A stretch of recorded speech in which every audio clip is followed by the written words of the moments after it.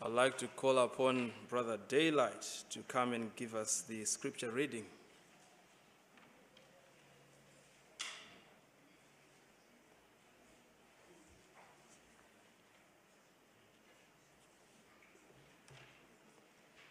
Happy Sabbath, church. Our scripture reading for today is found in Proverbs 30, verse 5. And it says, "Every word of God is pure. He is a shield to those who put their trust in him." Thank you.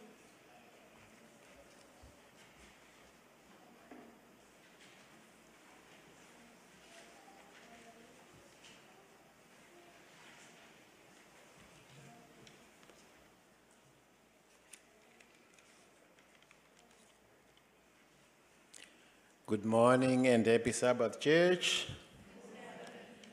Thank you very much. It is my privilege to be here. I would want to thank Ino for leading the processions.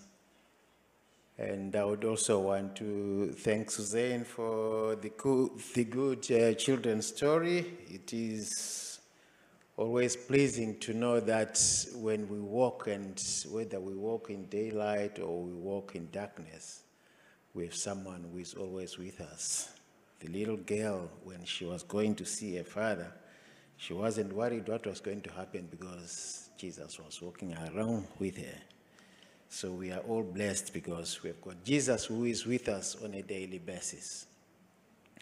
And I would also want to thank the musicians. We had Nkosi, we had Amanda and Nyasha, and then we had Sister Blanche on the organ, and Sister Matilda, all the way from Karatha.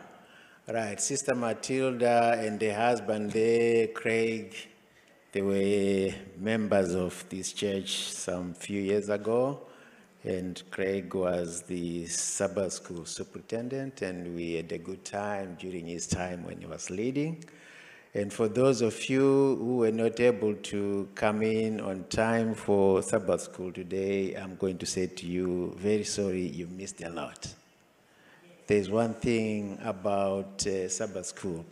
Sabbath school starts at 9:20 in the morning, and when it's 9:20, that flight to heaven takes off. So if you're not in, too bad, you are left behind. There was a lot of good singing.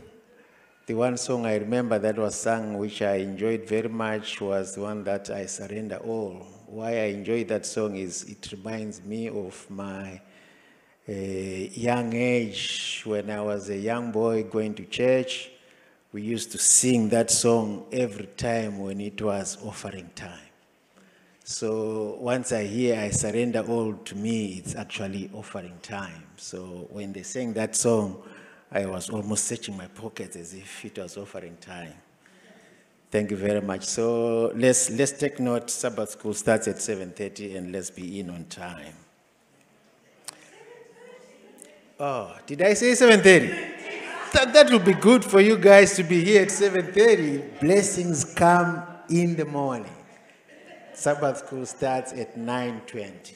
9:20 on Sabbath. Thank you very much. Right, thank you, Daylight, for reading our scripture for today. And like Daylight said, it comes from the book of Proverbs, and it's Proverbs 30, verse 5.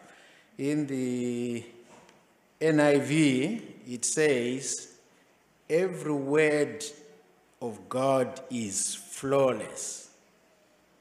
He is a shield to those who take refuge in him." So for all those who take refuge in Jesus Christ, you will not go wrong. And the title of our sermon for today is, "No place is more secure than to be in God's hands." Shall we bow our heads in prayer? Our Father in heaven, at this hour, Lord, if there's anything we need, it's your presence. Lord, we ask you to be with each and every one of us here. As we worship, Lord, I ask you to hide me behind your cross, Lord. The words that I'm going to say, Lord, let them be words that are going to encourage and lead your saints to be closer and nearer to you on each and every day of their lives. So I ask all this in Jesus' name. Amen.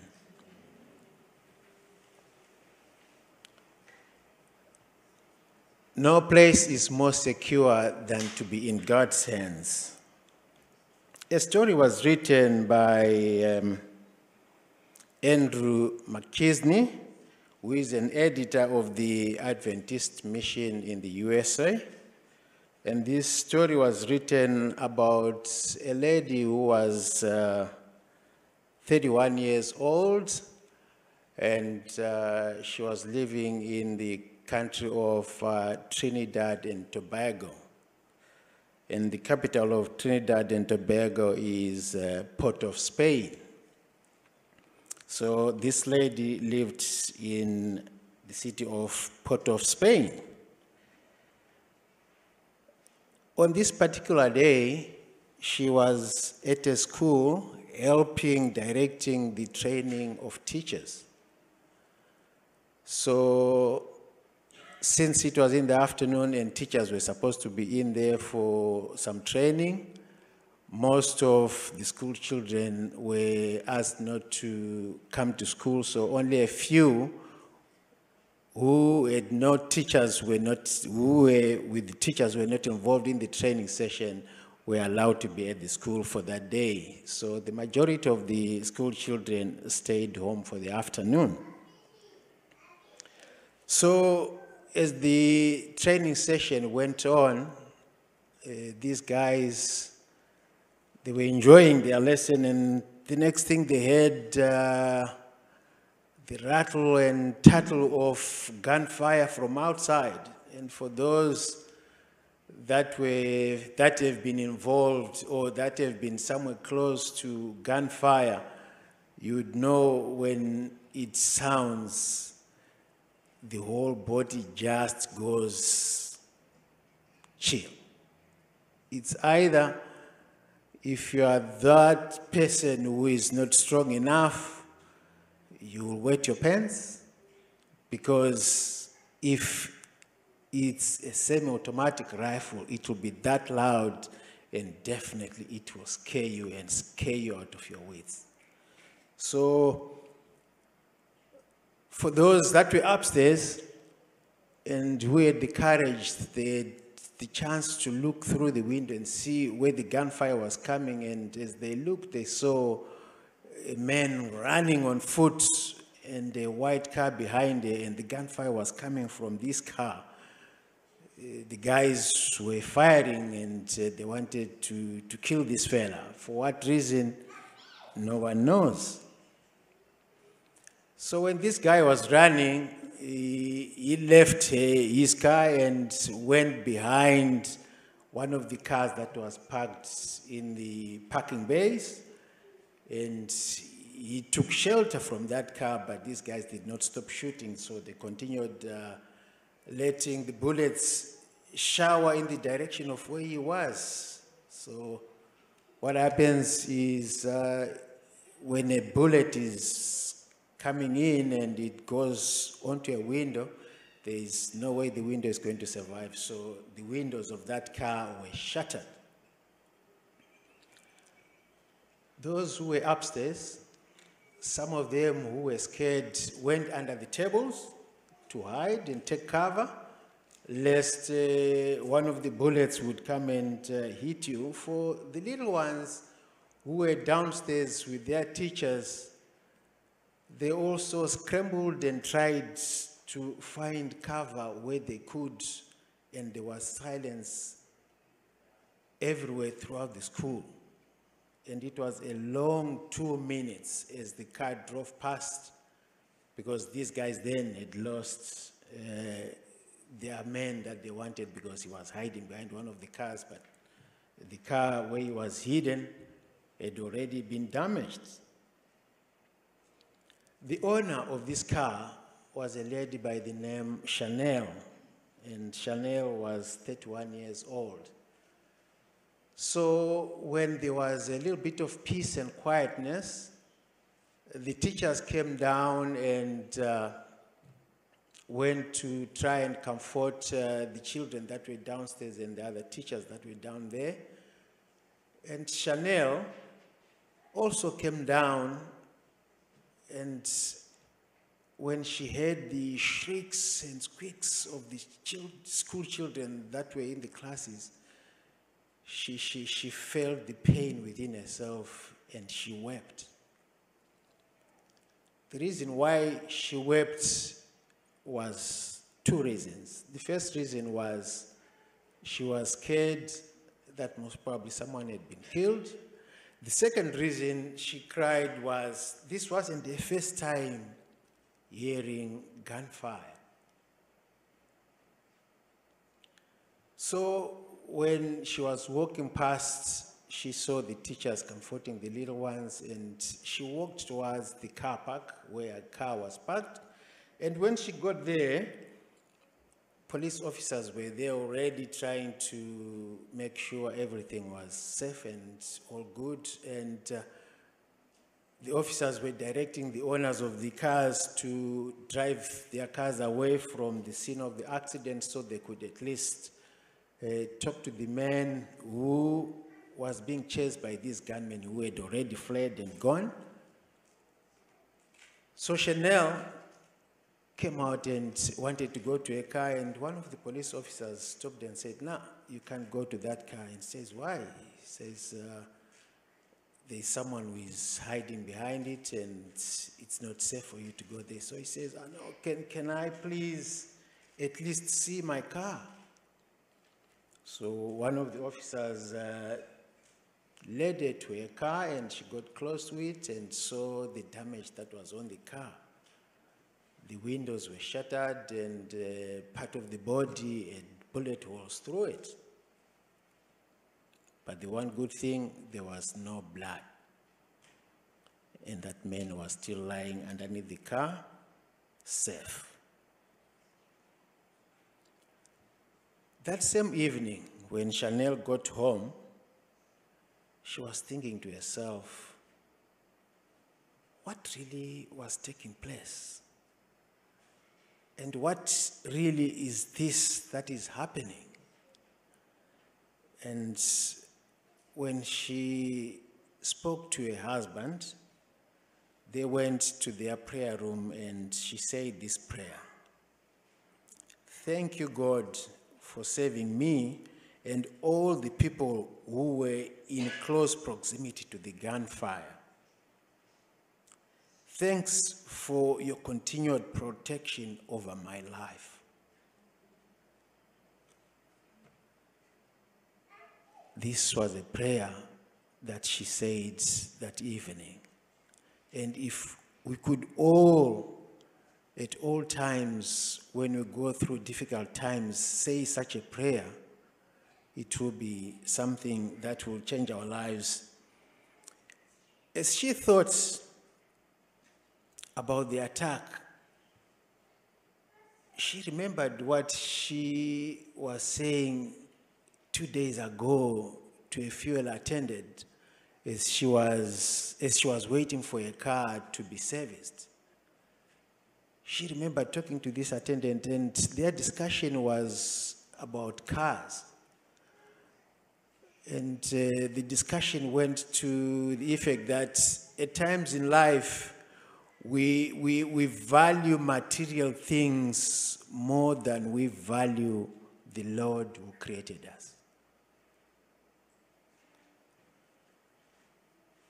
When the car was being serviced, she was asking the guys who were servicing it to put the best of tires on it, to put the best of oil on it.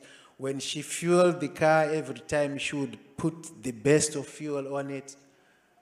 But at times she realized she was not giving her God the same service. So on the day when she had the gunfire for the second time at school, she remembered some 7 months ago, she was on the highway and she heard gunfire. And during that gunfire, the car that was being targeted by these gunmen came and veered and rammed into a car on the left-hand side and damaged their car. But she was not injured. If, most probably, that car had rammed on the driver's side, she would have been injured or she would have been killed in the accident. But because the God that we serve cares for us so much, she wasn't injured. Which is why that evening at home, she prayed the prayer that says, "Thank you, God, for saving me and all the people who were in close proximity to the gunfire. And God, thanks for your continued protection over my life." And we should at all times thank the Lord for the protection that he gives us in our lives. So we value things, we value material things, and what Chanel remembered is what she said to the fuel attendant, that most of the time we value property, we value things more than we value the God who created us. In life, it could not be only a car that you value. You could value your spouse, and you have to value her or him. You can be valuing your children. You can be valuing your relatives. You can be valuing your job. You can be valuing the money that you have accumulated from the work that you do. But there is one thing that we don't have to forget, which we are told in the book of Matthew, in Matthew 6, verse 33. Matthew 6, verse 33 says, "But seek ye first the kingdom of God and his righteousness, and all these things shall be added to you." Seek ye first the kingdom of heaven and his righteousness, and all these things will be added to you.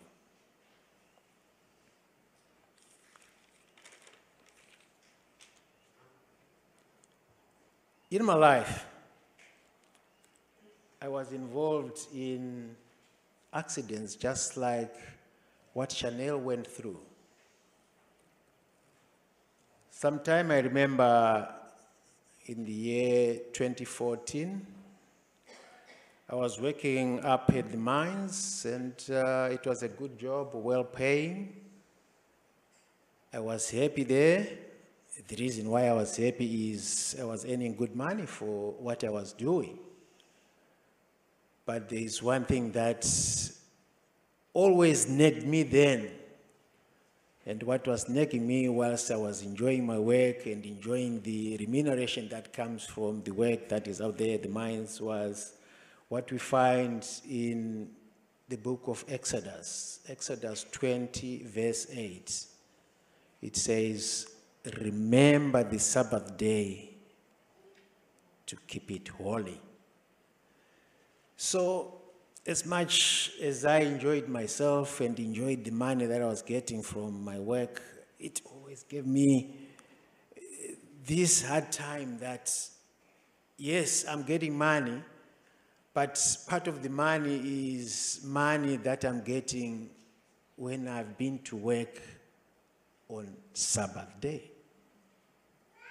So I said to myself then in 2014, I think it was in the month of May, I'm going to leave this job and go and do something else whereby I will remember the Sabbath day and keep it holy.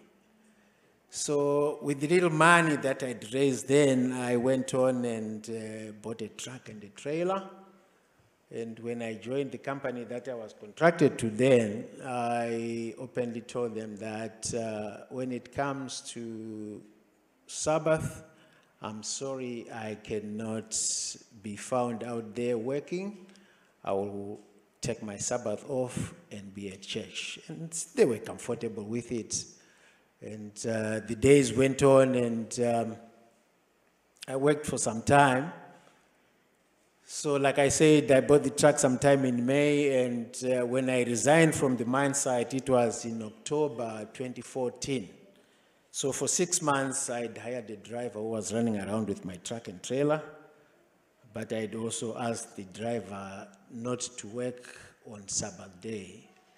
But what was bothering me is, as I was out there before I came down to the mine, to Perth, I was working on Sabbath. So on the 14th of October, 2014, I resigned and came down to Perth. And that was the beginning of a new era in my life, in the sense that I now felt peace with myself, in the sense that I wasn't working on Sabbath.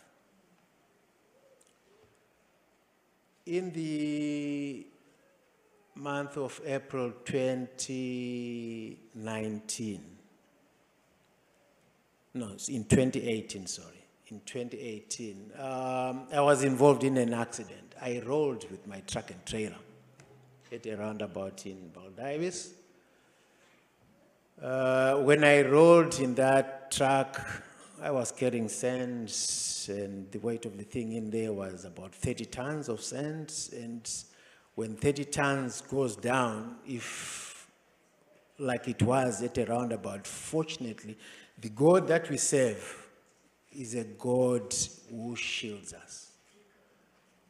Why I say that is, he kept everything away from the vicinity of the accident that I was going to be involved in and where the accident happened.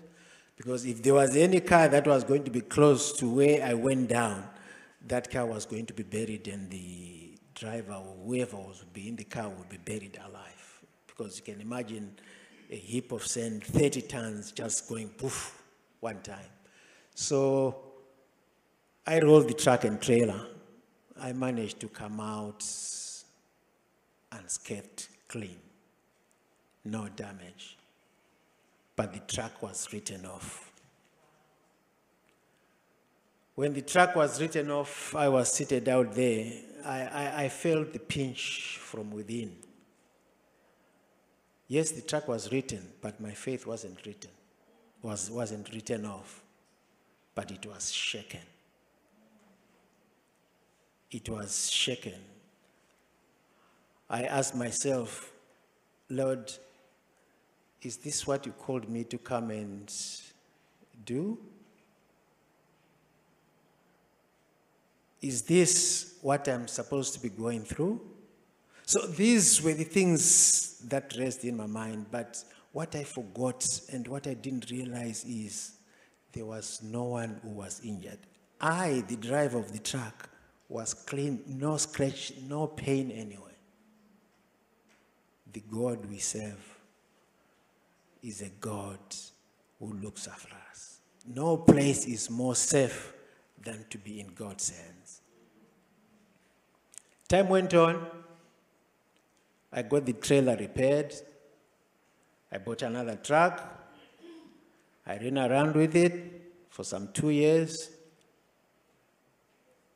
I misbehaved when I was running around the truck.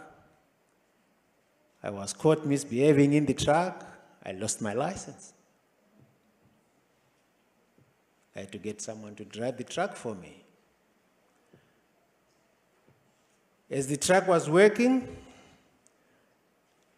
in 2019, at 10 a.m., I received a phone call from the driver. And the message was, I've rolled the trailer.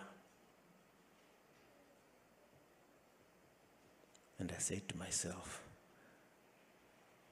what is this? I quickly jumped onto a taxi and got to the scene of the accident, and my heart was thumping and thumping hard because I didn't know the state of the driver.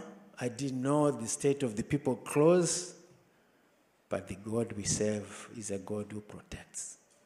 No one was injured. The driver was safe and clean. No scratch, nothing.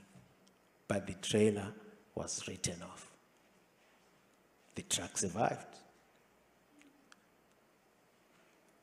My faith was again shaken. But it wasn't written off. I got the trailer away, kept the truck, got that truck hired by someone else, so at least I could continue earning some money. It ran around for some time. In the month of October in 2019, at 2 p.m. in the afternoon, this guy who had hired my truck was on Tonkin Highway, the cruise control in, going at 100 k's an hour, and the car came across at the intersection. What happened there was a miracle in the sense that no one was killed. The car and the truck, when I got there, were so meshed up together. I said to myself, King, are you sure the driver of this car is alive? Then I saw her seated somewhere, and her husband was comforting her, and she took her away, and they drove off. You can imagine impact at 100 k's an hour with a loaded truck. But if the Lord is in it, He will protect. I don't know what I would have done if maybe anyone was injured, if maybe the driver of this small car would have died. But the Lord we serve is a Lord who protects. No one was injured. This, when I was reading this story about Chanel, took me back and it strengthened me in the sense that we do not have to focus on material things. We do not have to focus much on material things. We need to focus on the Lord. Seek ye first the kingdom of God and His righteousness, and everything will be added unto you. When Chanel got back to the school after the gunfire, there were statements that were said to her by her co-workers. One of them said, "Sell your car. It is demonic. You said you had gunfire in it some 7 months ago, and it was rammed on by another car, and it was damaged. You got it repaired, and you're still driving it. Here you are today. Someone went and took refuge underneath it. It is riddled with bullet holes all over. Get rid of it." You know what the reply they got, these people from Chanel? The reply from Chanel was, "It is not about the car.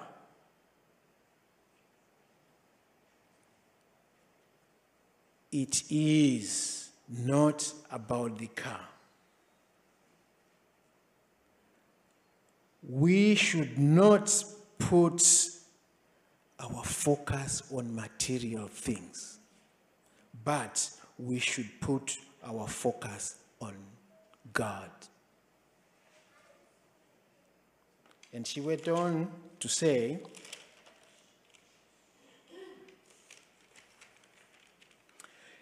"If I could lose my car tomorrow, as long as Christ saves or spares my life, I will keep serving Him." There was a lady who had her life rooted in Christ. That strengthened me. Like I said, when I had those 3 accidents, I asked myself, am I strong enough to withstand it? And I'll tell you what, the Lord that I serve is a loving God, is a caring God. No one was injured in all the 3 accidents. There were potential fatalities, but no one was injured, not even a scratch. So that, to me, is something that always strengthens me, and it always makes me feel and know that there is no place that is more secure than to be in God's hands. In your lives today, you could be going through a difficult time. You could be going through a problematic marriage. You could be going through problems from your children. You could be going through failure to find employment. It could be going through work that is there but not enough to sustain you. But you do not have to forget that. Seek ye first the kingdom of heaven, and all shall be added unto you. I thank you. Amen.